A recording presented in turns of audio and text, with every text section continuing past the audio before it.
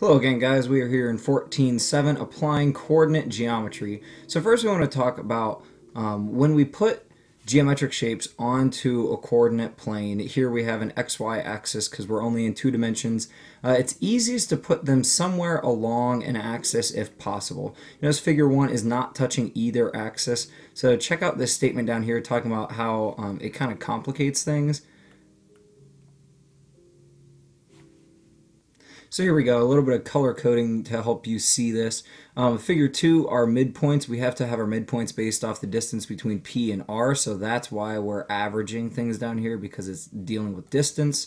And in figure 1, you'll see every single point has its own unique variable name. So we have 6 different variables there compared to only 3 needed in figure 2. And actually, we still use 3 variables here, but figure 3 is the easiest to work with because every single vertex lies on an axis somewhere. Then so you can read the rest of the bottom down here. So work through problem 1 until you get to the got it. Go ahead, try it on your own, but then come back to the video if you get confused or to check your answer. So if we're trying to find the coordinates of rectangle RECT, and we know it has a height of A and a length of 2B, I know the length from R to T and from E to C is 2B, so half of that in the middle would just be B, so I know they are both B away from our 0 point on the y-axis. So that tells me something about the y value, or the x values for R and E are both B away, and the x values for C and T are both B away, and E and C are both up with a y value of A. So as I look at my points, point R is at negative B 0 because it is sitting on the x-axis. It has no y value. E, up above it, has negative B A, C is positive B, positive A, and B is T is B 0.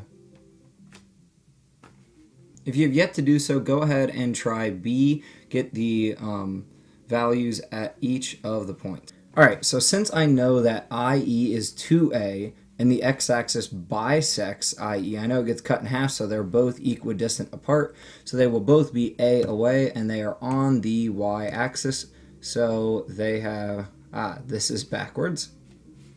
Because I'm told that the distance between K and O is B, I know that this is at negative B 0, and then T, I'm told OT is C, so similarly, I'm at C 0, and here are your answers, if you could not tell, for both A and B. Try numbers 1 and 2 on your own, and then come back to check your answers. Alright, so in number 1 here, we're told that S is A units away from the origin, so that tells me what my Y value is, and because it's still sitting on the Y-axis, I have an X value of 0. Now to get to T, we know that we have a parallelogram, but we don't really know anything about the length of the parallelogram, so we can just choose a variable. So we can choose C and say that it's C units away from the axis, but still A units up, because we know the height is still the same as S.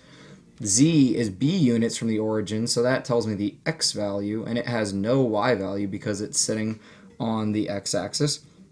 And then to get to W, we have to combine the B segment and our length of C, because I know this is a parallelogram, my lengths will be the same. So W then becomes B plus C 0. Try number 2 if you have yet to do so.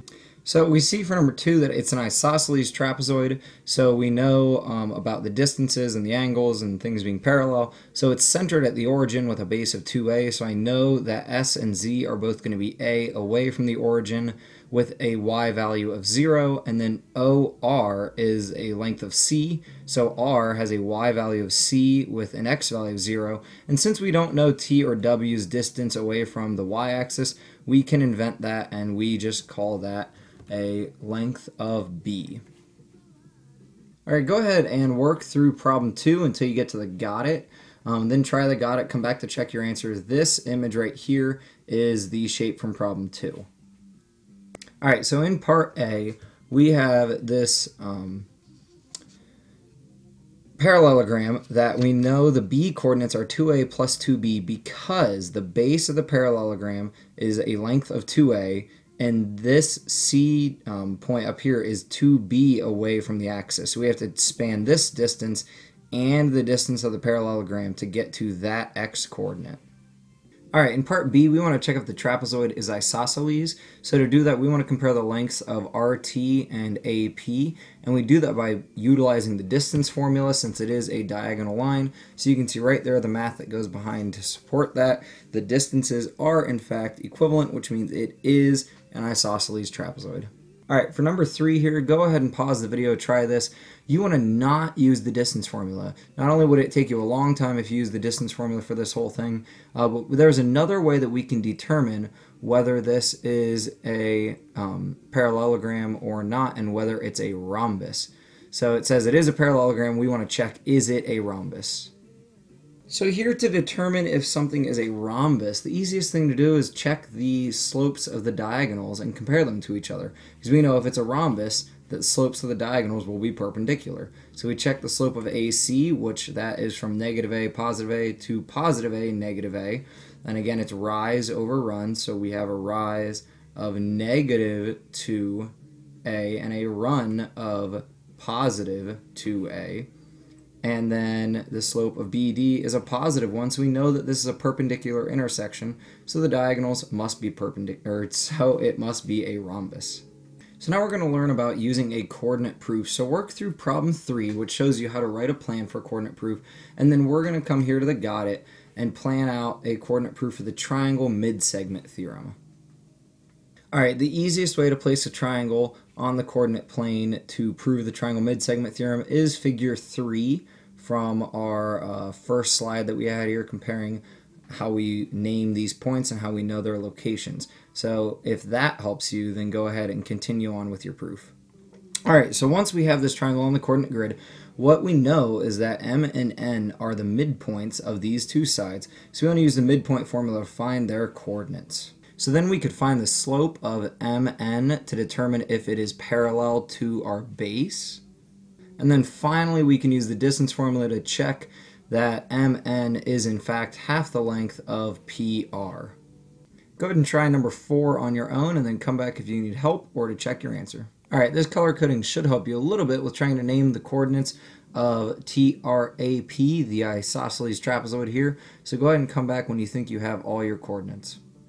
Alright, since we know that EG is 2C up, then I know that the Y values for both R and A will be 2C, and since the top base length is 4B, I go 2B to the left and 2B to the right, because it says the Y-axis bisects the bases. And then likewise on the bottom here, I know that the bottom base is 4A, so I go 2A to the left, 2A to the right, and they have a Y value of 0. Alright, so for part B, we want to write given and prove statements, so it's easy to know that we are talking about an isosceles trapezoid, we have parallel sides, and we know midpoints because we've been told all that. We would like to prove that it is, or that the structure made by the midpoints is a rhombus. So how could we do this? How can we find out where those locations are? Well, we easily use the midpoint formula to find the average of everything here. So, I mean, I could go through all the points, but you guys can figure that out. And then for D, how will we determine if it is a rhombus? Well, the easiest rule for a rhombus that we can prove is going to be that the sides are all congruent. Go ahead, try 5, 6, and 7 on your own, so pause the video. So we're looking to find the coordinates of K and M, and all I know is that OM is 2A, and then I'm given this other coordinate, but this other coordinate tells me everything else I need to know. Since I know that OM is 2A, and to get to L, I need to just go the extra amount that was in this distance over here. I know that this distance must be 2B.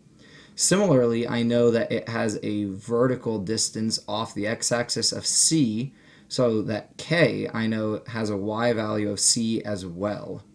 So we get a K point of 2B, comma C, and M value of 2A, 0.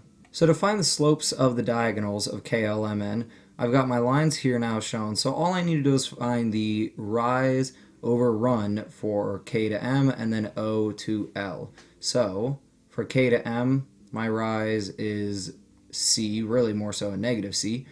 And then my run is 2B minus 2A, slope of OL you can see there. All right, then to find the coordinates of the point of intersection here, we want to think about what it would be if we look at the entire shape because that's in the dead center. So we have a or 2a plus 2b for the entire distance across. So to find half of that way, we're going to have to half it. And same thing with the height of c, we would have to half that. So my point of intersection becomes a plus b for the x value, c divided by 2 for the y value. That is all that I have for you guys today, so please make sure everything makes sense. Let me know if it does not, and I will see you guys in class. Have a terrific day.